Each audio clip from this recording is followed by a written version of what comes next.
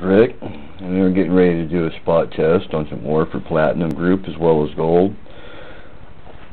Two on some of the darker ones. The one farthest towards the left is the spot test. Uses Stanous chloride and Aqua Regia.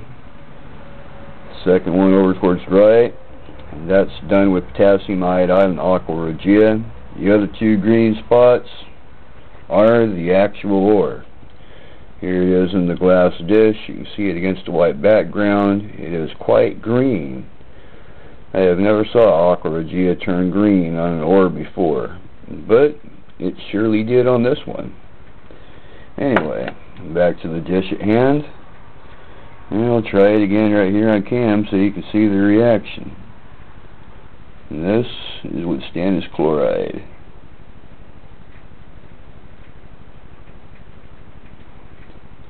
Stanous is getting a little bit weak, it looks like. Let it sit a little too long while I messed around doing some other tests. But that's okay.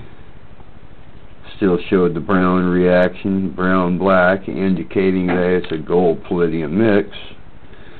Potassium iodide is the interesting one. Watch this. Yeah, there's a reaction for you, huh? Immediately turned brownish black. That there is definitely a reaction for palladium. The more I put in there, the darker it goes too. Interesting, huh? I think so anyway. But there we go. There's a spot test on an ore that definitely tests positive for gold. There you can see it starting to turn now, showing the black and the brown. Brown's a common color with Stanous chloride, indicating a gold-palladium mix. This one here went way black. That's generally the color it turns whenever it's a high concentration of palladium.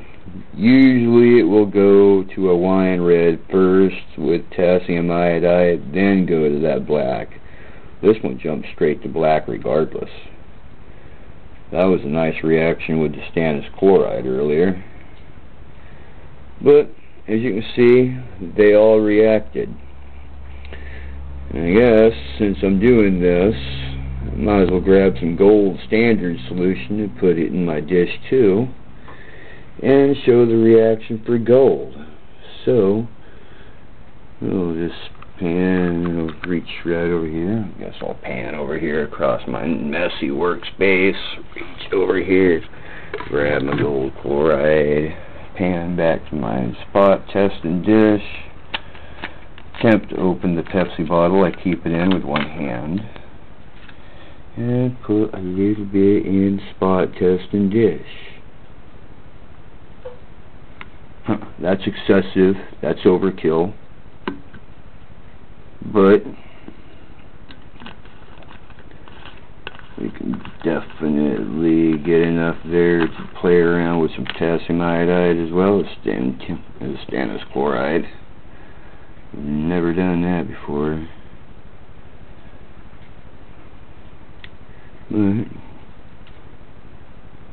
yeah, there must have been some Stanous chloride in that. Check that out. Must have used that one to dip Stanous with earlier. But as you can see, there was definitely enough there for it to react big time. Yeah, that's the one I had the water in. That one turned black like that because it was full of freaking Stanous chloride already.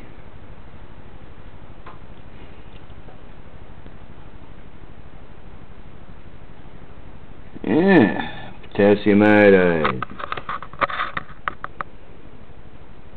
Potassium iodide and Auric Chloride. Turns the amber gold color. Oh, there's your various tests. You saw what it did there. I tried to suck it up with the wrong pipette, and there was 10 Stanous chloride inside it, so immediately it turned it all black. Not exactly the way I wanted to show you the reaction, but nonetheless it works. That's Mars black, ink, dark, yeah. You can't see through that. That's solid black. There's that one. That's definitely a nice yellow color with a potassium iodide.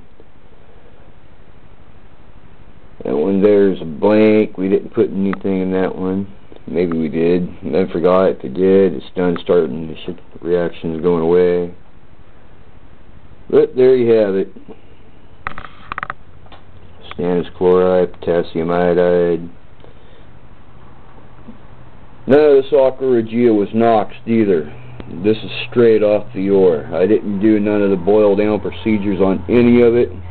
This is just the way it looks whenever you're going straight for the throat using potassium iodide and Stanous chloride on Aqua Regia, looking for a quick hidden indication that there's something there. And this is what we got.